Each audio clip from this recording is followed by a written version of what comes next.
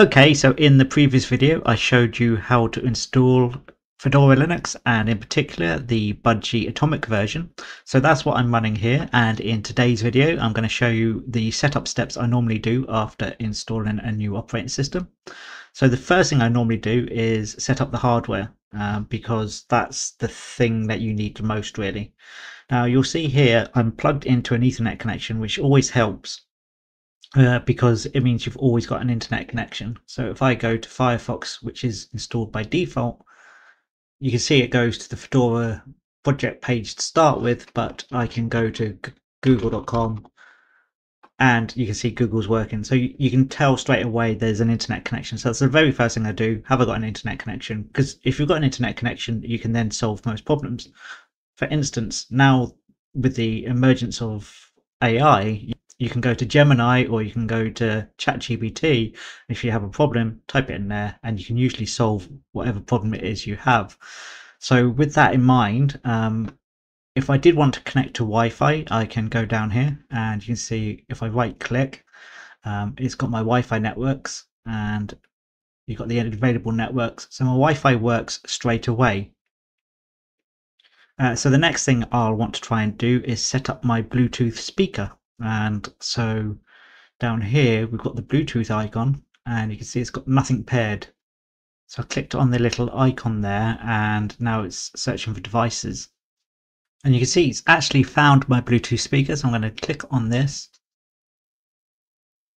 Connecting. And it says connected. Is it going to disconnect or is it actually going to work straight away? If it stays connected, I'm going to be fairly impressed with that. It does stay connected. So the next thing I'm going to try is setting up my printer. So just type the word print from the start menu and click on printers. And it's found my printer set up straight away. So that is actually very impressive. Within a few minutes, I've got my printer, my Bluetooth and my Wi-Fi all working. So generally that's all the hardware I have with any installation. So I'm now good with that. The next step is to install all the software I need. So if I go down here and I search for software, you can see because it's Budgie, it's installed the GNOME software manager. Because Budgie is kind of based on GNOME, it's just got a different look and feel to it. And you'll see it'll download the software catalog. Now, when I first booted up, it was doing this and it took a while. So on your first boot, it'll take a while and the updates take a while. And the other thing I noticed was when I rebooted the first time, it installed the updates almost Windows style. And then in the boot menu, it actually had a new version of Fedora there. So this is where the Atomic thing comes into play. So what it does is it stores a copy of your current system and it makes sure it's got all the updates in place and it will basically update your system, and once it's happy that everything's updated, it will revert to that new version. So you'll always have a working version of your system. So you can't have a CrowdStrike type problem because your system will always have a running version available. Well, I would say this downloading software catalog, I mean, I only did this about 10 minutes ago and it's still taking a while to load now, but you can see it's now loaded. So we're now going to install the software that I need to use. Now, last month I used Firefox entirely without using Chrome at all. So I'm going to stick to that, but I am going to see if it's available in case you want to use it. So if I click up here and I type Chrome, because Flatpaks are available, Chrome is available. And equally, I should be able to find Steam if I wanted to. And spell it correctly, of course. And you can see it's there. Now, I don't use Steam on my computer. I'm an Xbox gamer. So I'm going to leave that alone. But what I do want, before we start, I guess it would be a good idea to see what's already installed on the computer so we can see what we actually need. So if I click down here and you click on all, you can see everything that's installed. Now, these are the categories, so you'll be able to see under each category what's installed so you can see what you need. So by default, we've got a few accessories. We've got a file manager, we've got the disk utility, we've got a screenshot tool, and we've got a basic notepad style editor called gedit. Then under internet, we've only got Firefox, so we've got no mail program or transmission for BitTorrents or anything like that. Under sound and video, OBS Studio, which I downloaded and installed previously so I could record this video, and then we got some system tools. So really you've got a bare bones system, so you have to install all the software yourself. So the very first thing I am going to install is LibreOffice. And that's there. I can click that and I can click install. Now the great thing of course about using the budgie desktop like this instead of the main Fedora is that I'm still on X11, which means my screen recorder works properly. But anyway, LibreOffice is installed, so we can now go down here and under Office we have all the LibreOffice suite. So we're going to go back, and the next thing we're going to install is an audio player. There's plenty available, but my personal favorite is Rhythmbox, and that is there. So we just click install, and that installed incredibly quickly. Let's see if that actually did install, and it did, so that's great. So let's come back to here. I'm going to install Shotwell, which is a photo manager. Click install there, and again that installed incredibly quickly as well. So if I go into graphics now, you'll see Shotwell is there. We'll come back out there, and we are going to install Evolution. Evolution is a mail client. Now you can either go for Evolution or you can go for Thunderbird. I personally like Evolution. So I'll click install there, and again that installed very quickly. So we go back out, and the next thing, so we've got a mail client, we've got a photo manager, we've got an audio player, and we've got an office suite. What we need now is a media player. So we could go for something like VLC. So here we are, VLC here, so we can just click on that. And there's a FlatHub available, but that's all, so we're going to have to install that version. And that's now installed as well. So the next one we're going to install is GIMP, which is a image editor. So we click there, click install. Now you'll see some of them are flat packs and some of them aren't. Some of them come from Fedora and they're much smaller. It doesn't overly matter due to the immutable nature of the operating system. It should all just work seamlessly. But the GNU image manipulation program is the closest thing you get to something like Photoshop for Linux. So that's that installed. The next thing I need is a video editor. So I'm going to go for Kdenlive. Interestingly, I always used to use OpenShot, but I've really got used to Kdenlive and I like the features on it. So click that there. And we click install. Okay, so that's installed, and I think that's everything I need installed for now. I've got a mail program, I've got an office program, I've got audio, video, picture managers, I've got an image editor, and I've got a video editor. That's all I need generally, and I've obviously got a web browser with Firefox, so that's everything I need. So what I want to do now, before I start setting up these programs, is if I go into disks, you can see I've got 2 disks available. Now I installed to this disk here, which is there, and on this disk I've got all my files, and you can see it's asking for a password, and it's got a backup of all my files on it from the last month on. And I've also got all my music, document, pictures, videos as well. So what I want to do is I want this to be available at boot time. So I'm going to go into here. I'm going to edit the mount options. I'm going to take ownership for a start. And the other thing I'm going to do is edit the mount options.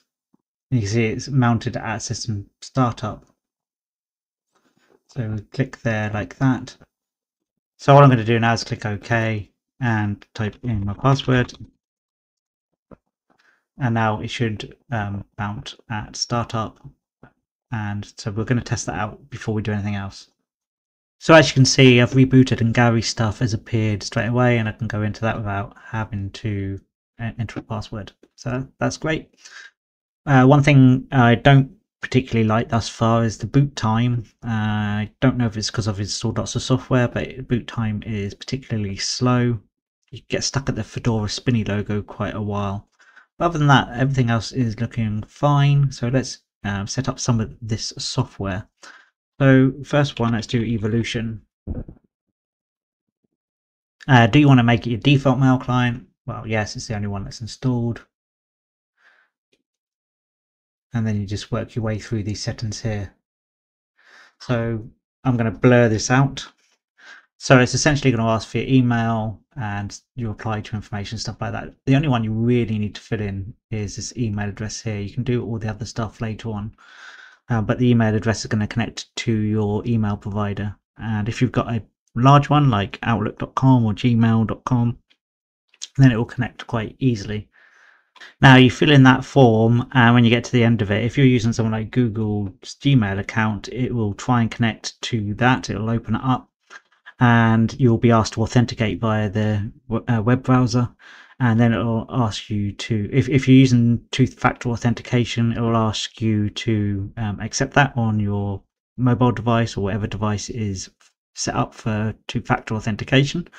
And then that should be it. It will then ask you, do you want to allow Evolution to have access to your mail? And you just have to say yes if you want to use that.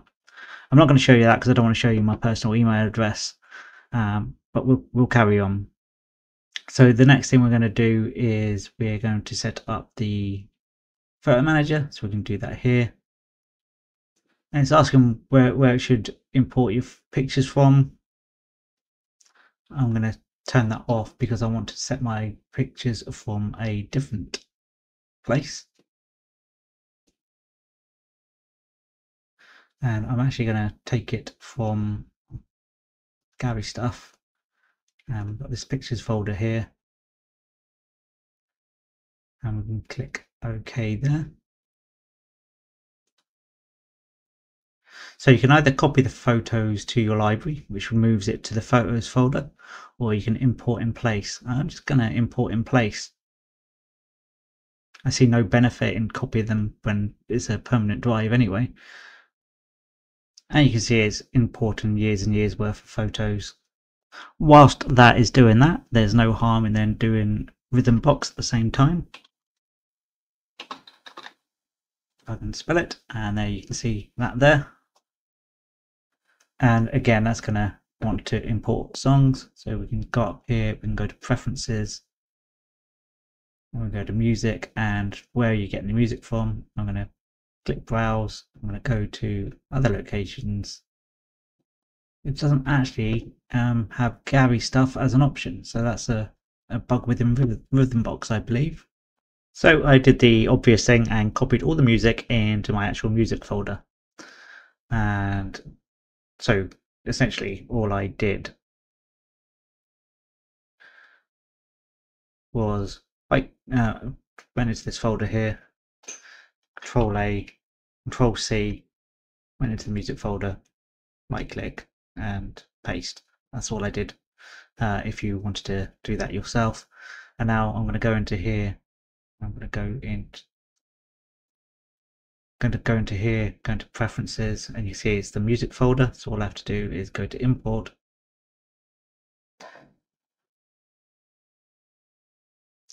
And in here you can see I've got all these tracks coming through. And once I've finished listing, I'm going to just click the import button. So here we go. I'm just going to hit the import button. And it's done. And now all my music is available to me. So I can close that down.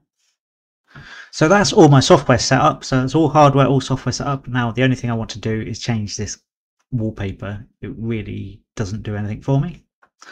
Sorry, the person who drew that, but it's a bit too basic for my liking. So we can right click and go to Budgie desktop settings. And we can go into desktop. And there's various things you can change here. So under style, you can change your widgets to dark or light. Icon style, cursors, notification position. So notifications are going to appear up there. You can choose dark theme or light theme. So by default it's dark. I thought that would change as soon as I clicked it. Doesn't really do much. Then you got maybe if I turn that and that off, it's a bit lighter, I guess. And then you've got animations on or off. If you want to save performance, you'll turn the animations off. Under the desktop, you've got desktop icons. Do you want them on or off?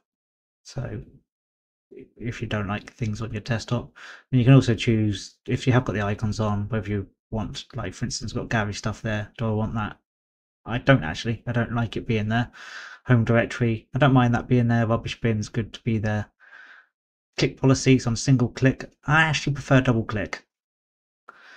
So I'm going to leave that there. You've got icon sizes and number of virtual desktops is set to 4.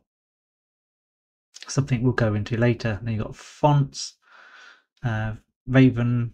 I'm not sure what this is. Things like calendar settings, sound and media controls. Not sure what that's all about. Widgets.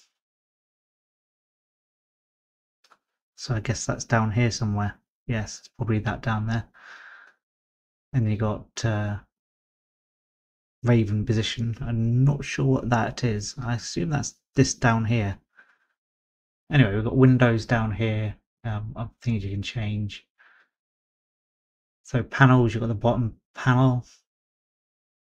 So Raven is this trigger here. So that's what your Raven widgets are. These things here. So you got apps and devices and notifications. So that's what that is. That's what Raven is. And then you've got all your bar settings here. And you can change the positioning of the bar if you want. So you can have it at the top, have it left, have it right, have what I prefer at the bottom. I think it's quite nice where it is. And you can set it to dock mode if you want, so it compresses like that. If you are going to have it compressed like that, maybe a bit larger. But I'm not going to have it set to dock mode. I quite like it as it is in this case. And you can add a new panel, and you've got auto start apps as well, things that you want to start when the system starts. That doesn't actually change your desktop settings. So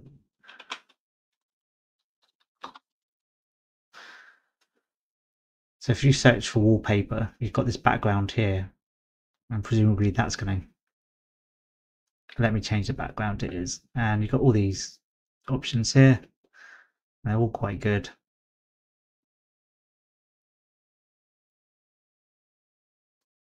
And that's definitely the look and feel I like to go for.